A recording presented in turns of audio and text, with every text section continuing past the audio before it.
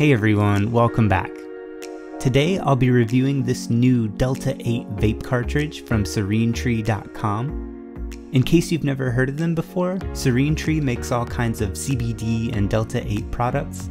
I've reviewed some of their gummies before and one of their disposable vapes, but their carts are brand new, so here I have their Pineapple Express hybrid variety. And this is what it looks like. Construction quality feels pretty solid. It's definitely not one of those cheap plastic ones. This is all metal and glass, including the mouthpiece. Otherwise, it's your standard 510 thread cartridge. They contain about a gram of Delta 8 mixed with terpenes, so I'm expecting it to be pretty strong. By the way, they do sell vape batteries too, so you can pick one of these up with your cartridge if you need one. They carry the Honey Stick brand, which is not bad at all for a pen-style vape battery. Let's go ahead and put that together. These Honey Stick batteries also have voltage control, so if you like a light hit, you can go with a low voltage, or if you like a really thick hit, you can crank it up. I like to keep mine on the lower end, around 2.5 or 3 volts. And yeah, let's go ahead and try it out. The taste is nice and terpy, which is good.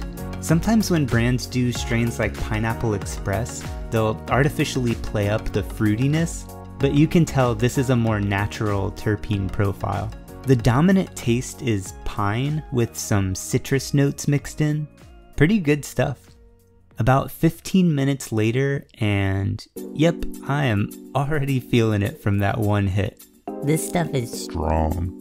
It's basically like dabbing Delta 8 distillate, so for most people, 1 or 2 hits will do the trick. And keep in mind that Delta 8 takes a little bit longer to kick in than Delta 9, so don't go taking a bunch of massive hits right away. Give it 10 or 15 minutes to kick in between hits. To me, Delta 8 physically feels similar to normal Delta 9 THC. I definitely have a nice body high, lots of muscle relaxation, and that kind of weighted feeling. But I don't get as much of a headspace change unless I take really large doses. I mostly tend to use Delta 8 before bed just because of how relaxing it is. It does seem to help with anxiety a bit, similar to how a small dose of Delta 9 feels mixed with CBD. So I wouldn't say there's no mental changes at all, it's just not as spacey or stoned feeling as Delta 9 can be.